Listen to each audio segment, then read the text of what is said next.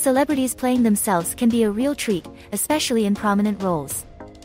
See some of the best performances by athletes, musicians, or actors who played themselves in movies, TV guest spots, and even as leads in stories. Neil Patrick Harris's breakout role as a highly dramatized version of himself in 2004's Harold and Kumar Go to White Castle led to 2 sequels where he played increasingly absurd versions of himself, including getting kicked out of heaven by Jesus in A Very Harold and Kumar Christmas. In Jim Jarmusch's 2003 anthology, Coffee and Cigarettes, Cate Blanchett shines in a segment called Cousins. Blanchett plays both herself and a brunette relative named Shelley, who have trouble connecting while catching up in a hotel lobby. The short film is a testament to Blanchett's chameleonic talent and is a must-see for fans of the actress. James Van Der Beek returned to TV in 2012 on Don't Trust the Bee in Apartment 23. He played a version of himself, poking fun at his post-Dawson's Creek career and predicting a future Dancing with the Stars stint. The show was short-lived but highly acclaimed.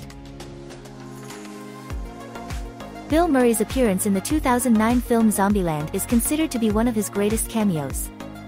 Despite having only a few minutes of screen time, his portrayal of himself in a post-apocalyptic world is hilariously iconic and could even be considered a starring role.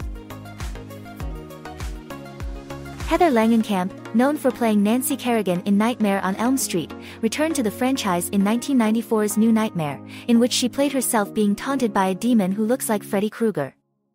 The meta-thriller also stars horror legend Robert Englund and Wes Craven as themselves.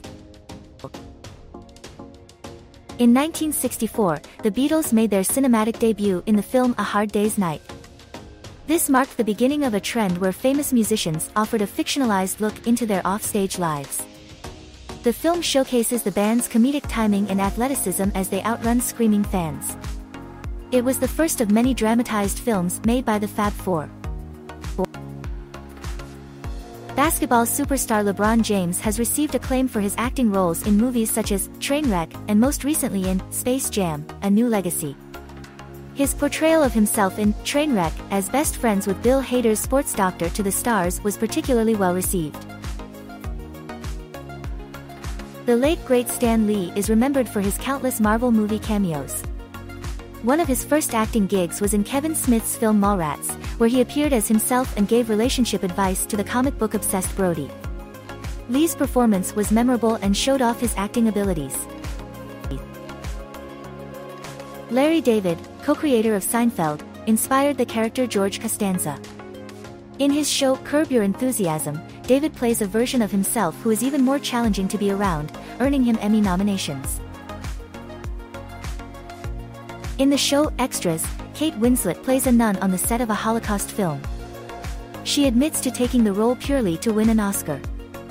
She later offers some hilarious relationship advice, making a strong case for being the funniest guest appearance on the show. John Malkovich stars as both himself and the title character in the 1999 film Being John Malkovich. In the film, a puppeteer played by John Cusack discovers a magical portal that allows him to enter Malkovich's mind for 15 minutes at a time. The film, directed by Spike Jonze and written by Charlie Kaufman, is a wildly creative comedy that offers a rare glimpse into the mind of an actor.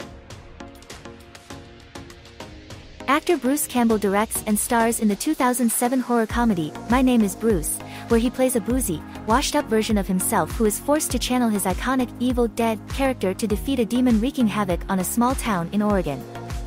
A rare example of an actor playing themselves in the titular role. Oprah Winfrey had a memorable appearance on Season 3 of 30 Rock alongside Tina Fey. Liz Lemon finds herself sitting next to the media mogul on an airplane and seeks her wisdom, resulting in many humorous moments.